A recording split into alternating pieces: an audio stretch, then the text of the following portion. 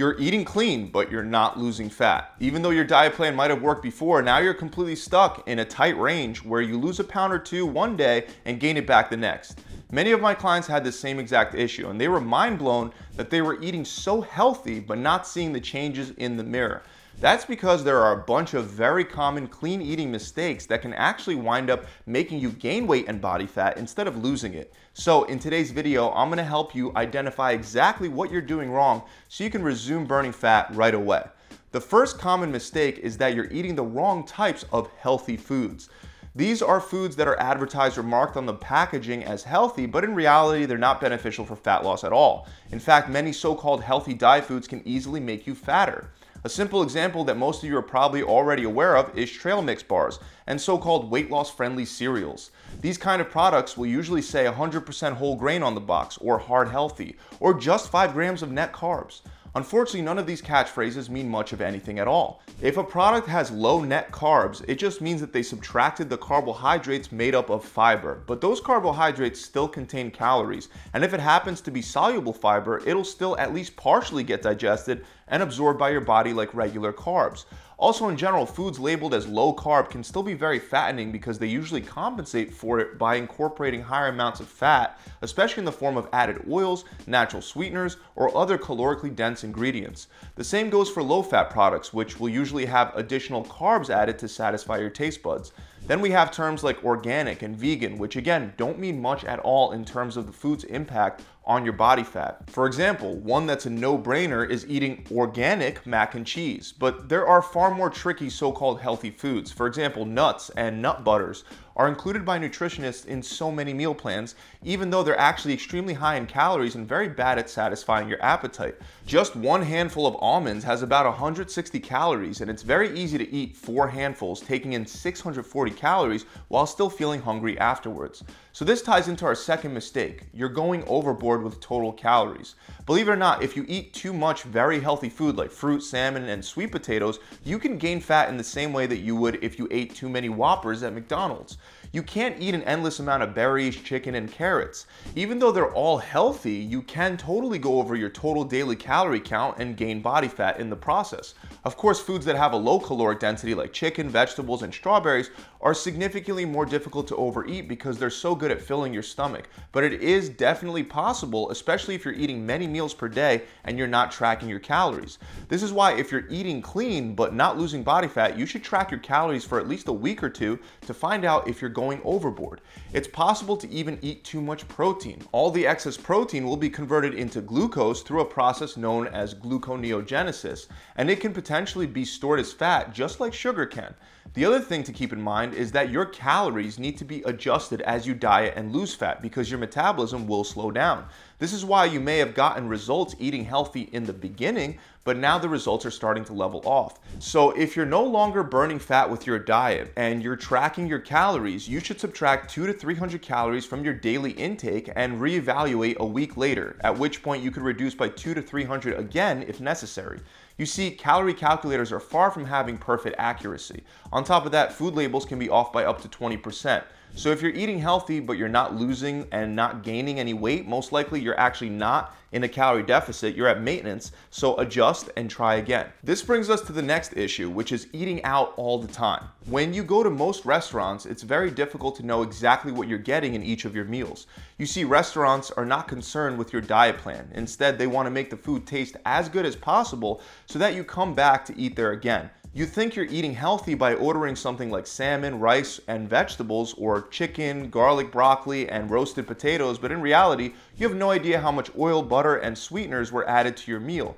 And many times it's enough to double the calories of something like salmon, rice, and veggies compared to the amount of calories you would have taken in by just making it at home. Oil and sugar taste very good, but it's also extremely calorically dense.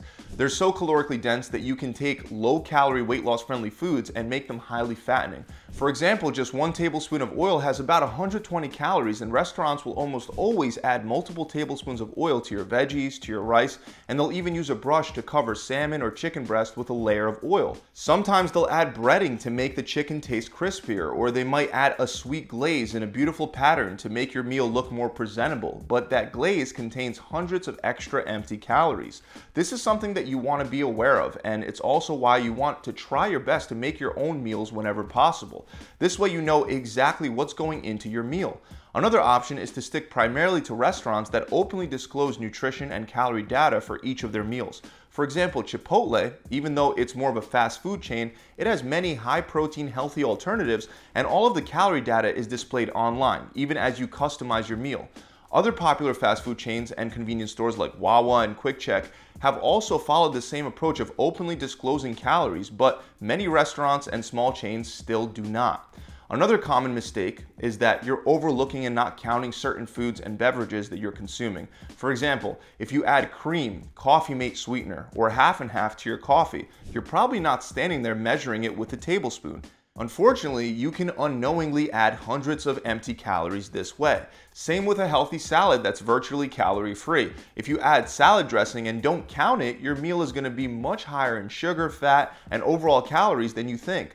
This extends to condiments too. Barbecue sauce, honey mustard, and even ketchup can cause you to consume significantly more calories.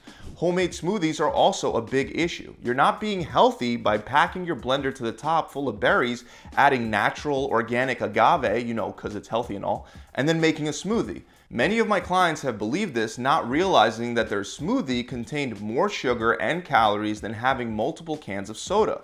Another big example is alcohol. Alcohol itself has its own classification of calories. 1 gram of protein has 4 calories, carbs also have 4 calories, fat has 9 calories, and alcohol contains 7. 7 completely empty calories per gram of alcohol. Many people that are dieting choose low-carb drinks like light beer or even plain vodka, not realizing that the alcohol itself has plenty of its own calories. Just one shot of unflavored vodka has a little under 100 calories. That can easily add up. On top of that, if you get a buzz, are you really going to count every shot you take or every beer you have? Probably not, and once your inhibitions are lowered, you're more likely to get the munchies, eat a bunch of junk food, and forget to accurately track all of it. Now, if you're sure you're not making any of these mistakes and you're accurately tracking your calories, it may have something to do with your workouts. I've trained clients before that have had such low muscle mass on their bodies that they would have to cut calories so extremely low to be able to burn any amount of fat that it would become simply unsustainable. So sometimes focusing on building some muscle will take priority over burning fat. See, there's a big benefit to building muscle through strength training. First of all, each strength training session where you lift weights and push yourself to lift more will drain the stored glucose found in your liver and your muscles. As you eat, you'll replenish that stored glycogen and then you'll burn it away once again during your next workout. This constant cycle improves insulin sensitivity and allows you to eat more without storing it as fat. This is because lifting weights makes it more difficult to overfill your glycogen gas tank, so to speak, because that glycogen is the primary source of fuel that your body prefers to use for weightlifting activities. And that's good because if you overfill your glycogen tank, the extra glucose will spill over and that'll get stored as fat. Not only will lifting weights burn glucose, but by building more muscle, your body will be able to store more glucose in your muscle cells rather than in your fat cells. Aside from all that, building muscle also increases your metabolism. This is very important because even if you're eating healthy, if you have a very slow metabolism, you're always going to be fighting an uphill battle. So make sure you're incorporating strength training at least 3 to 4 times a week. Even though cardio is a fine addition to your workout plan, it's not going to help you build muscle the way that strength training will. I would say strength training in combination with a calorie deficit from your diet is mandatory to burn fat effectively. So those are 5 of the top reasons that you're gaining fat or not losing fat while seemingly eating healthy. I really hope this video has helped you out. If it has, make sure you subscribe to my channel. And if you are feeling stuck with what you're doing right now, it can be really beneficial to have a fully mapped out plan that's based on your body and adapts as your body changes and adapts. What worked for you a month ago could very well not be working anymore. This is why you want a constant progression path. So if you want to skip all the trial and error that's typically associated with eating healthy and trying different meal plans, try my free 6-week shred. It'll provide a super streamlined process that includes full workout programs with a guided video exercise library, a personalized meal plan, a 42 recipe cookbook, and a coach to guide you through the entire process. To get all of that, all you have to do is head on over to my website where we're we're currently offering all of this for free as long as you put your best foot forward and simply stick to the plan we create for you for 6 weeks. To find out more, click the link below in the description, or you can head straight on over to my website at gravitytransformation.com. I'll see you guys soon.